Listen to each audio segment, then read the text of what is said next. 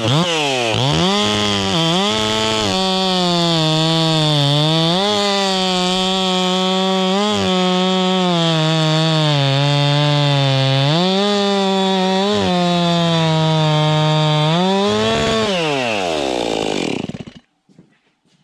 to the channel, guys.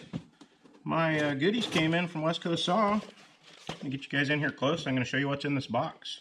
We're going to put a bunch of gear on this MS291. We're going to replace these little baby dogs, and air cleaner, a port for the muffler. You can't do a bark box on these. They just give you a little port, and then a sticker, so that'll add a couple horsepower right there. So let me get you in here close, and you guys. We got a sticker. We got a chain roller, goes between the dogs. That's going to be a big deal on this little saw because slashing through the brush, that'll keep it from kicking the chain off as bad. We got these dogs that look monstrous, but that's got a purpose. We got a muffler port.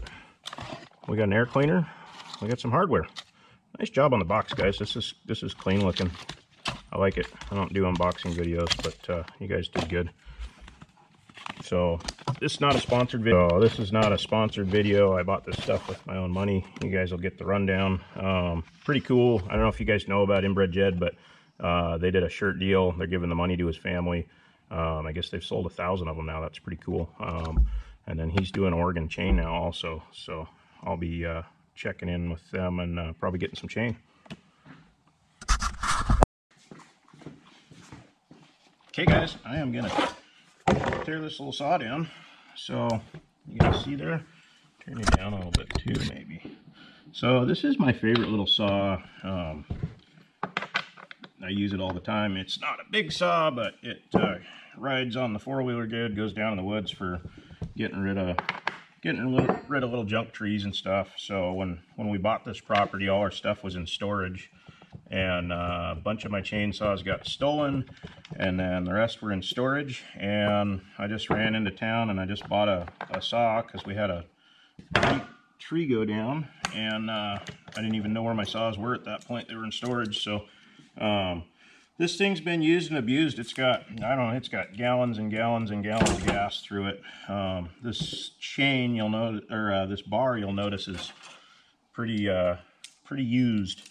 And I run the chain really tight on this saw. I run it way tighter than I normally would because for some reason this saw kicks the chain, and I don't know why, but I run it really tight, and it's just a chainsaw. It'll wear out faster running the chain tight, and I don't care because I don't want the chain coming off and getting me.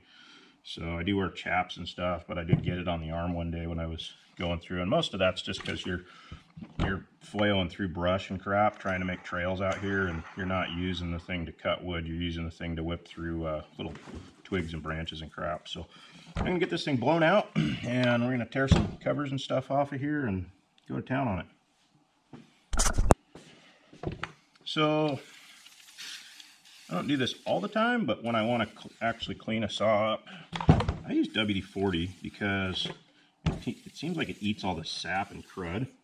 And so drop a comment if you guys have a better idea for WD-40, but you get all this sap and stuff, and it sticks really bad. And obviously oil, but this stuff's it's just like a solvent basically. It's not even oil. People think that WD-40 is an oil. It's really more of a cleaner. So I spray everything down with that and then blow it off with the compressed air, and it just cleans everything up good. I don't do this all the time, but every once in a while, you know, if I'm changing a chain or flipping the bar, I'll blow the air cleaner out, and I'll spray everything down on the saw, blow the fins out. Especially when we get into the summer months, it's really important to blow these things out, and it just takes a second. You can do this with a $100 Harbor Freight air compressor, or you can have a thousands of dollars 80-gallon tank. It doesn't matter. Any kind of air compressor will blow out a saw. Even your leaf blower, if you don't have one, you can blow it out a little bit, but let that sit. Your leaf blower, if you don't have one, you can blow it out a little bit, but let that sit, and we're going to blow this thing all out.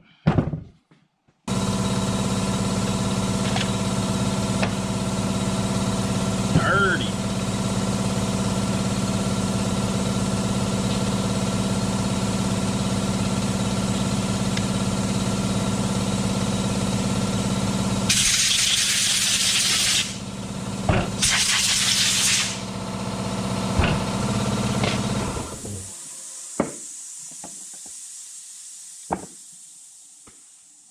whenever you're blowing out your saw, put her in choke.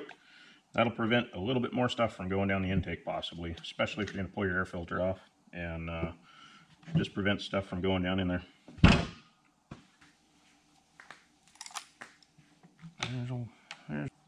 You pop these guys out, and there is already almost a hole in there, so I think we're going to run a drill through those. Should probably read the instructions, but I feel like I can get through this. So if you look in here, those spots where the bolts are going to go, they're actually almost look like they're center punched in there. It's just molded right into it, so they did a pretty good job there. We're going to go drill these out. So we're just going to pretend that the shop isn't a total mess. I've got more projects than I know what to do with. And I got these damn birds that just came in here, and I can't seem to chase them out, so I'm going to chuck this up and go to town.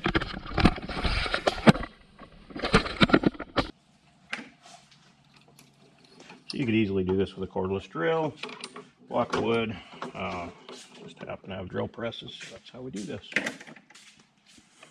This little sewing machine light, cheapo deal on Amazon, really works. Makes it nice when you're drilling. See what the heck you're doing.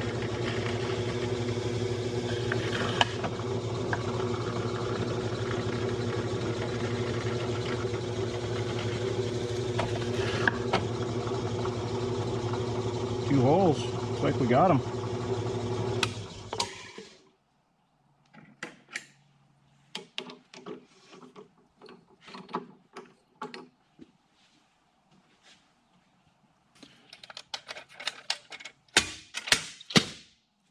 So the main reason I bought the kit, it just comes with everything. You don't have to ask yourself, do you need hardware? You don't have to run to the hardware store to buy a freaking 10-cent screw.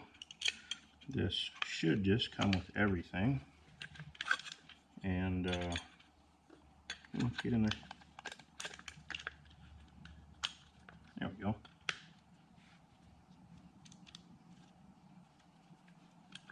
And these parts are all fitting perfect so far. Pretty happy with this.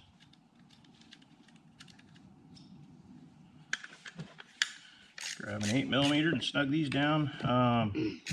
There is a little bit of play in these, and I remember watching Gordy's video. He said that's to help you line these up and get them perfect. So once I put this pin in, we'll slide those around a little bit.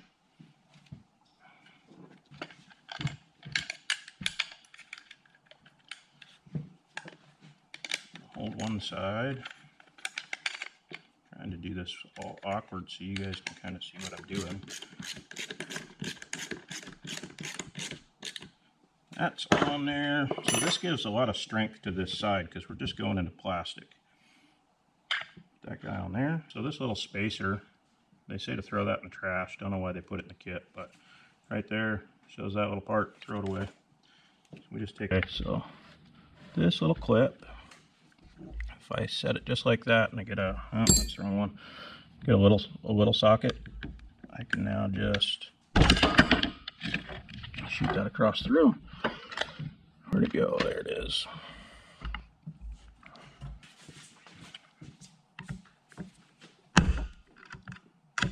And that's all that takes.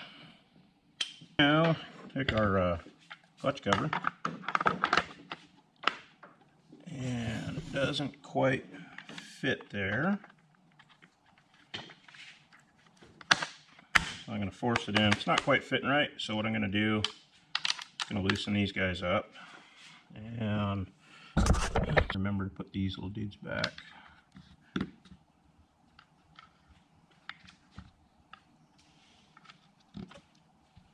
Those guys in there.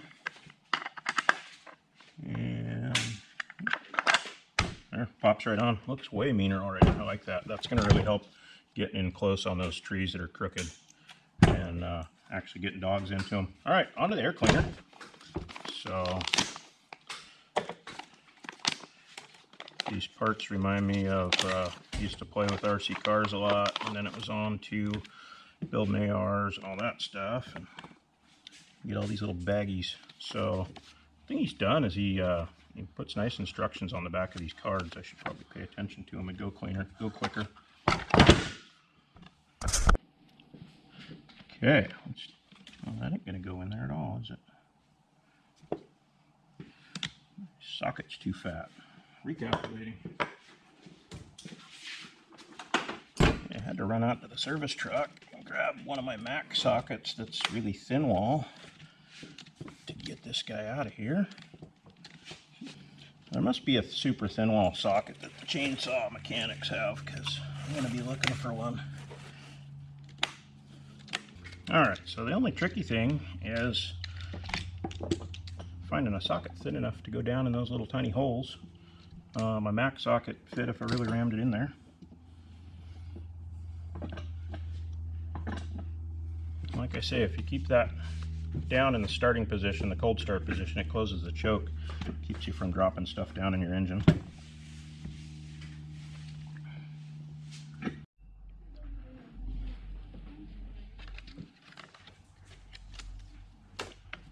Alright, instructions are a little confusing because this fits a bunch of different saws. I don't know where these rubber plugs go. I don't see any torque screws, but we pull that guy off and we're going to put back our nuts in there. I'm just going to put these nuts back in. They've definitely got a interference fit. They don't want these things vibrating off apparently. Run these nuts down, oil up an air filter and slap it on here. Got K&N oil.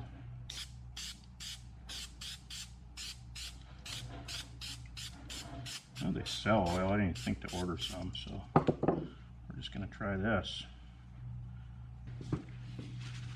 I'm just going to a little bit of oil on here and dry that off.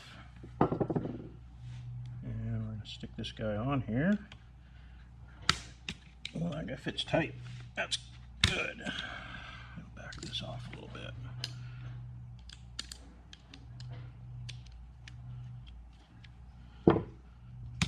There we go. And we just tighten the hose clamp. That seems good.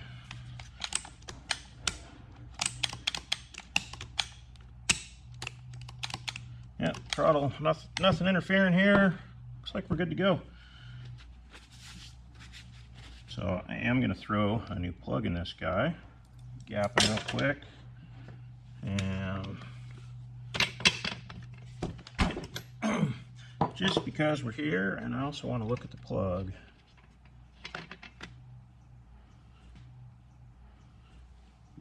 So this has been burning good. You can see that. It's got that nice cardboard box color to it. That's what you want.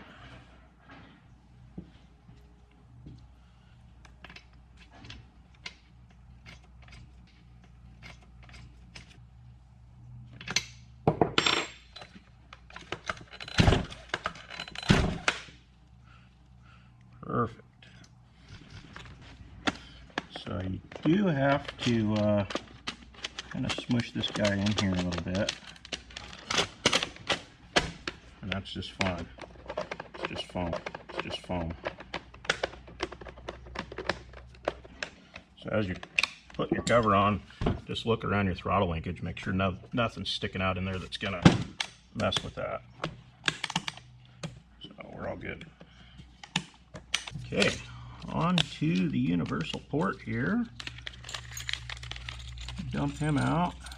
So he's figured out these little rev nuts. They give you a screen, give you a little tool for tightening those guys down. So the problem I have is everybody kind of puts these here, and I've got that. Still put this little bump here, and they also put it on top, and that's kind of getting a little bit close here, especially if I've got the chain brake set, which when this thing's hot and it's, you know, when this saw is hot and I'm done with the cut and I shut it off, I set the chain brake. That's going to put that thing really close there. So I'll decide where I want to put this. I don't think I can put it underneath here. It'd literally be touching that plastic tank. So I think I'm going to try and put them right there. Be a little tough, but I think we can. I think I can hammer a dent into that, hammer out that little corrugation. and we'll see if we can get that to work. Worst case, I'll have a dent in my muffler. I'm not too worried about that.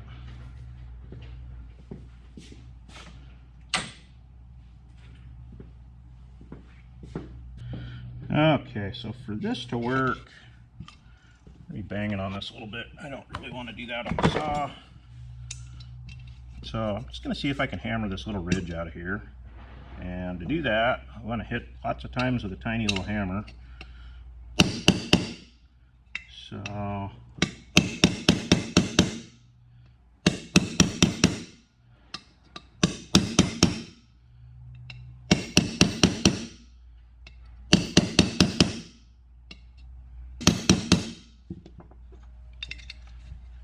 that's almost got it there. So these universal ports, he makes them to fit a whole bunch of different saws. Obviously he makes bark boxes to fit some of the big felling saws, and these are kind of a thin gauge, and the reason for that is so that they can kind of be form fit to things. Got that. That's getting close.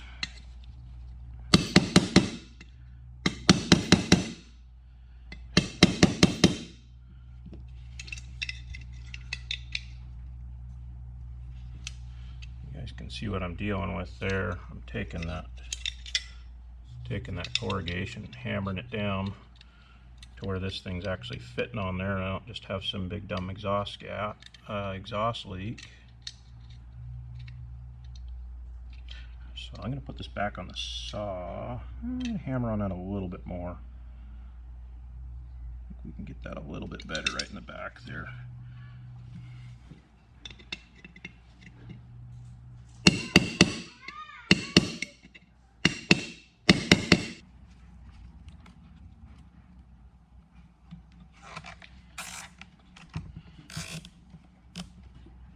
Muffler's back on. We're going to set this how I wanted it, which is going to go right there.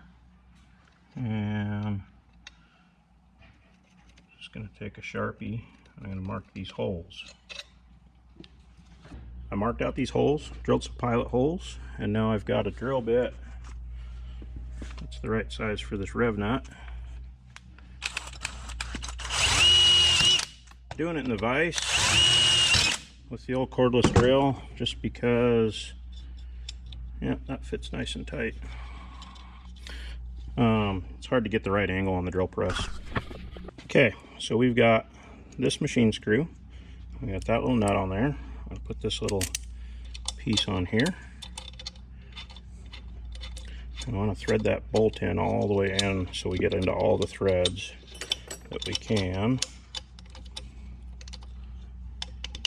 And I'm going to get that burr off there.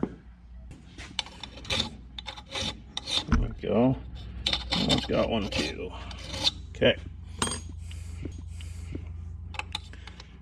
that guy in there. Notice we got threads that are 100% through. And we're going to try and hold this Allen wrench. I'm going to let that hit there. I'm going to make sure it's 100% down in here. I actually have the right tool to be doing this with, but it's not here.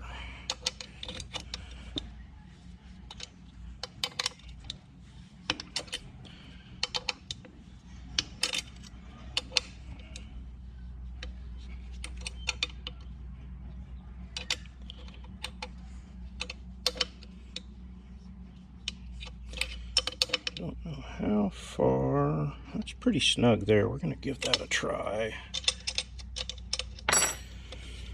Back this all off. Oh yeah, that's, you can tell that rivet's not moving at all. So that's perfect. You just don't want to break this stuff off in there. So, okay, do another one.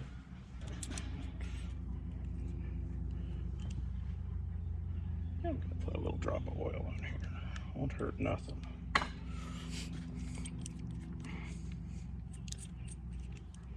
Okay, so we're all the way through there.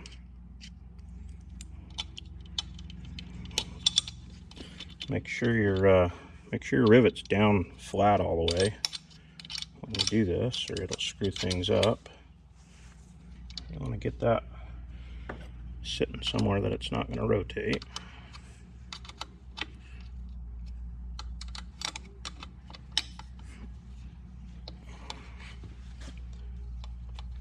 Get to where you hold everybody from turning here.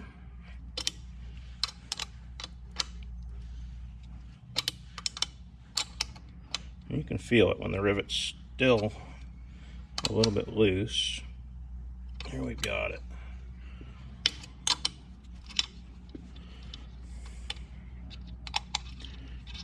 Pull that out. That was a little bit loose still. Hit him one more quarter turn here.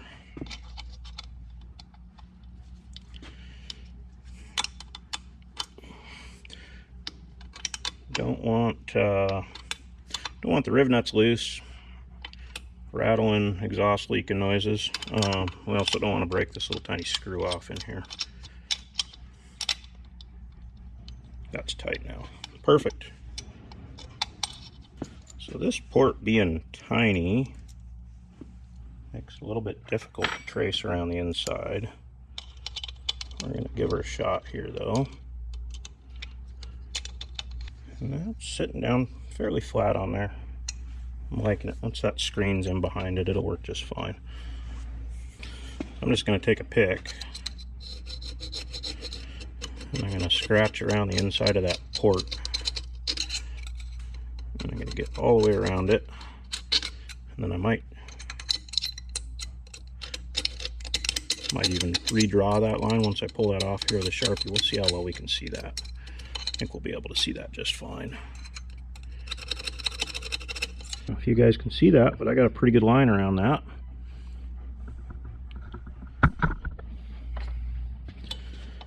This metal is really soft.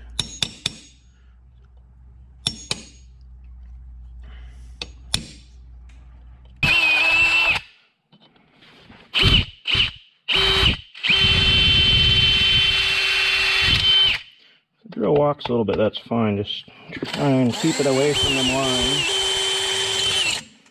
And so I don't have a Dremel here. I got a pretty serious Dremel, so we're gonna give this a shot. Trying to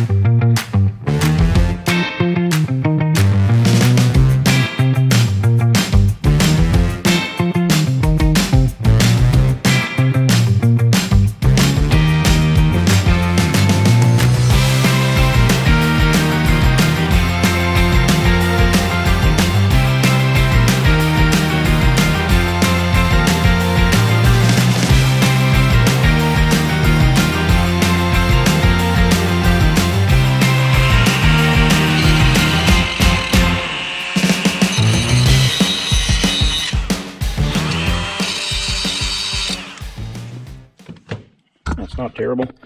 So if I can get some light, maybe you guys can see better here.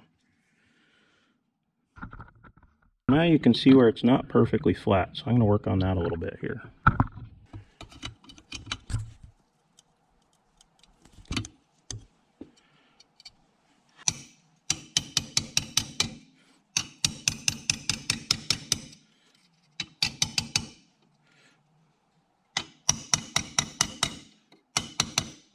This fits really good now. I got that corrugation hammered out. Hard to tell, but you can just barely see any light there. I'll put that screen in there. That'll fix that. The old dull chainsaw file, so it's not super grabby. I'm just going to clean that burr out of there. But I'd highly recommend using a Dremel and not a great big die grinder like that, because one little screw up and you could kind of end this muffler. But that came out good. I'm going to run the screen. Obviously, a lot of guys take the screen out. I think this is a pretty big port for this little saw, so I don't think it's going to be an issue. And if it seems like it's plugging up, we'll just take it out. Not a big deal. So I'm going to blow this muffler out. Put a little blue Loctite.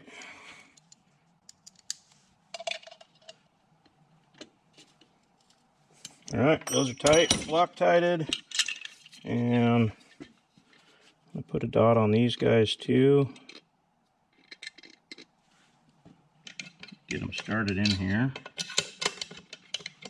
There's a plate behind the muffler that it's kind of got to be sitting right. Oh, come on, find your hole. There he is. All right.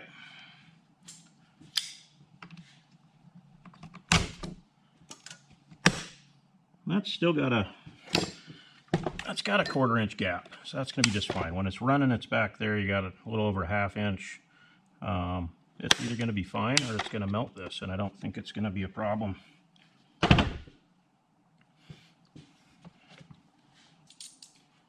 whole bar is ugly looking.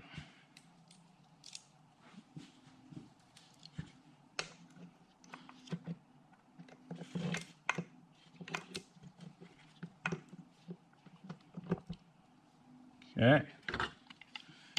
Like that.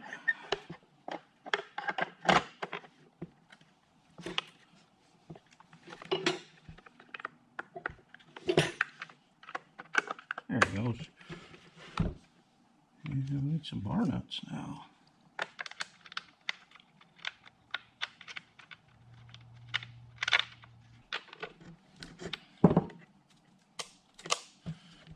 So like I said, I run the chain on this one a little bit tight, and doesn't seem to jump off anymore. Time for some gas and oil. We'll get to fire this thing up. So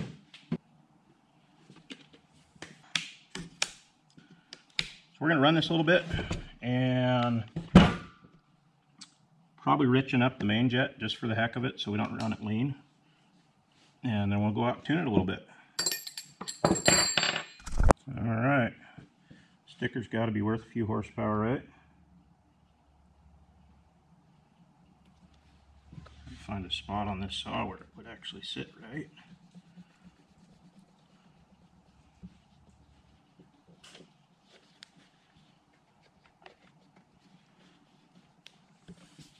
Alright, there it is. Looks pretty mean with those dogs on it. Let's see how it runs.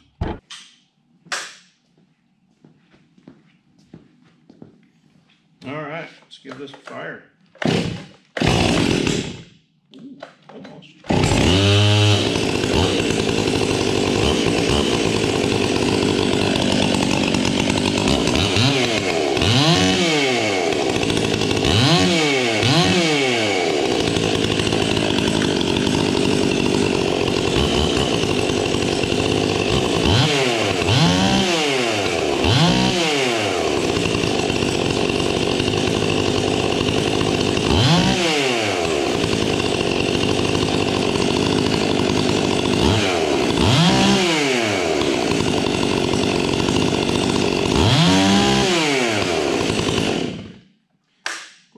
Lean on the top, maybe a little bit lean on the bottom, but we'll get it in the wood and we'll know for sure.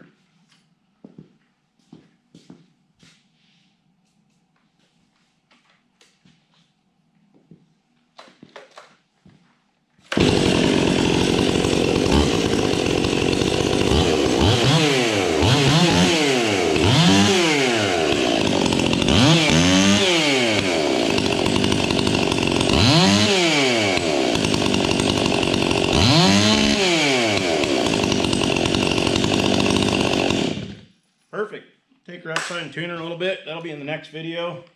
Got a lot of cutting to do, but we'll do another video of this thing. I'm pretty impressed. It's really good quality stuff. I'm happy with it. So good job, guys, over at Westcoast Saw, and we'll do a video of this thing in the wood pretty quick here. I'll get it tuned. I think I'm a little bit lean everywhere. Don't want to push that. I'm not getting any 4-stroke at all, revving it in here. So with that, I got a couple more of these saws to build. I got a 461 that's ported and a 460. I'm going to do the same thing. I'm going to do the suspension kit, everything on those, and we'll be playing around with those saws next. I got some falling to do, and going to get the big saws tuned up and play with them. So thanks for watching, guys. We'll see you on the next one.